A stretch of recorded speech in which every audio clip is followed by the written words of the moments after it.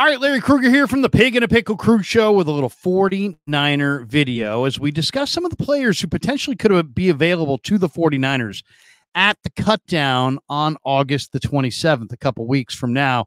And, of course, this video brought to you by Pig in a Pickle, the best barbecue in all of Northern California. Check them out. They're in Emeryville and Corte Madera. They're open 7 days a week from 11 a.m. till 8 p.m. or until they run out. Pig in a Pickle, the best barbecue in all of Northern California. And this video is brought to you by Sharp Corners, Sports Cards and Collectibles. They're at 205 Cypress Avenue in Pacific Grove along the Monterey Peninsula. Call my friend Anthony Catania down there at 831-521-5264 for all your sports cards and collectible needs. All right, there was an interesting article today that I read on Bleacher Report's website. And, you know, there was a couple different ones that caught my eye. One of them, though, was they went through every team in the NFL, and they said one player that could be in danger of being traded or cut at the cutdown date on the 27th of August as teams pair from 90-man camp rosters to 53-man regular season rosters. And they had one guy for every team. And for the Niners, they had Brandon Ayuk as the guy most likely to be traded. And they had one guy for every team. And there were a few guys here that really are interesting names that I think, man, if I'm John Lynch, I would have a lot of interest in these guys. So let's go through the 7 guys that I think the 49ers could have some potential interest in. The first one is the Pittsburgh Steelers defensive end, DeMarvin Leal. And, you know, a lot of people are, you know, throwing out a bunch of different speculation out of Pittsburgh about who the Steelers are potentially offering the 49ers in a trade for Brandon Ayuk. Marvin Leal, we just had Andrew Filipponi on, and he said DeMarvin Leal, number 98 for the Steelers, who was their third-round pick in 2022 out of Texas A&M, might be a guy who he could see coming back to the 49ers in a deal for Ayuk. But they're also speculating here that Leal may get dealt or even cut at the cutdown. He's 6'4", 290, really long arms. He's only 24. I think he'd be a great addition to the 49er defensive line, because I think he could play a little 4-3 defensive end, a little 4-3 tackle. I think he could be in their bear front. DeMarvin Leal, I think, would be a good fit for the 49ers. Another guy on this list is Rams speedy wide receiver Tutu Atwell, the former Louisville burner. You know, the 49ers, I mean, I've talked to Shanahan about this a few times throughout the years.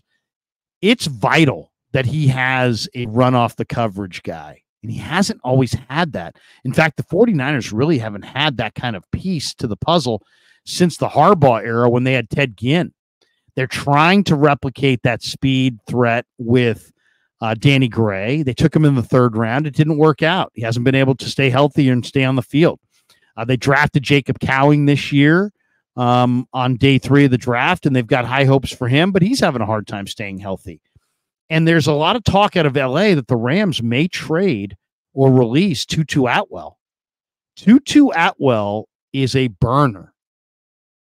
I mean, there's fast, and then there's really fast, and then there's the Tutu Atwells of the world.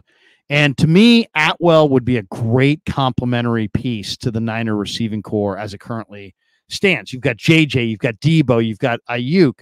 If you added a burner like Tutu Atwell, I think that's exactly, then you don't need Danny Gray. You may not even need Jacob Cowing. So Tutu Atwell, to me, would be very, very attractive if you're the 49ers. The Jets defensive end, Hassan Reddick, said he didn't want to go there, got traded by the Eagles to the Jets. Jets have not taken his holdout seriously at all. Now they're saying they're going to trade Hassan Reddick. The Niners badly need a defensive end with Drake Jackson done for the year and Robert Beal developing, I think, rather slowly. And Hassan Reddick would make a lot of sense. Now, he makes a lot of money. You'd have to somehow make it work on the cap, and I don't know that they could. But Hassan Reddick is the kind of edge rusher that would look great opposite Nick Bosa. Lewis Cine, the former Georgia Bulldog who plays for Minnesota, the safety. You know, this guy was a pretty high draft pick and then had a leg injury. He's kind of fallen out of favor, and now he's just kind of fallen down the depth chart at Minnesota.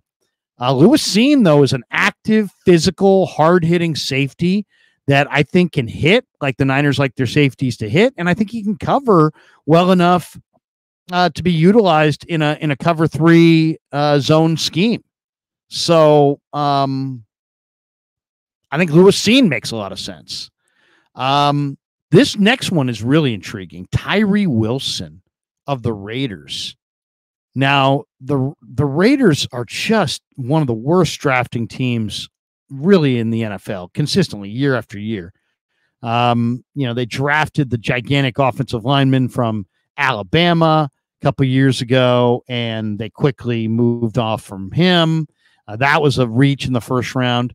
Well, they went with Tyree Wilson last year with the 7th pick overall in the first round out of Texas Tech. And this guy is an Adonis, man. He's 6'6", he's 275.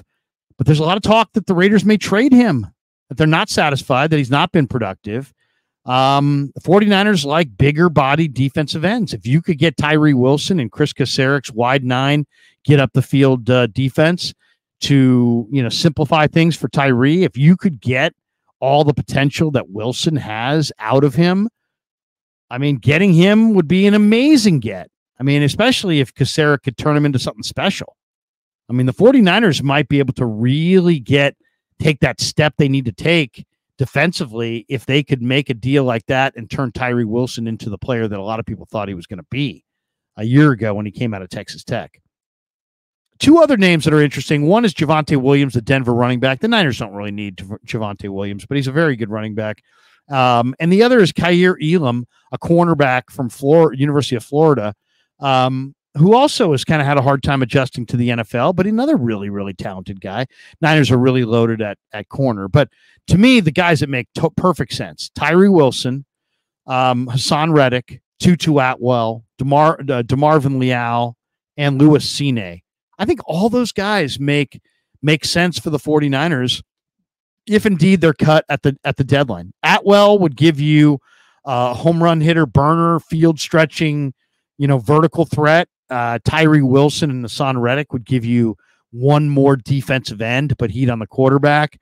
Leal, I think, could be a very valuable get as a guy who can play inside or outside. And Lewis Cine, I think, has the ability to be a real impactful safety, despite the fact that he has gotten his NFL career off to a relatively slow start. So, interesting article in Bleacher Report. Trade block, guys that are on the trade block at the Cutdown. Once again, DeMarvin Leal, Tutu Atwell, Hassan Reddick, Lewis Cine, Tyree Wilson, Javonte Williams, and Kaiir Elam. And all those guys would be really nice acquisitions for John Lynch and the 49ers at the deadline. All right, hope you enjoyed the video. Thanks to Pig and a Pickle for being the title sponsor of the Krueger Show. Thanks to Sharp Corner Sports Cards and Collectibles for sponsoring this video. And thanks to all of you guys for supporting the Krueger Show on YouTube.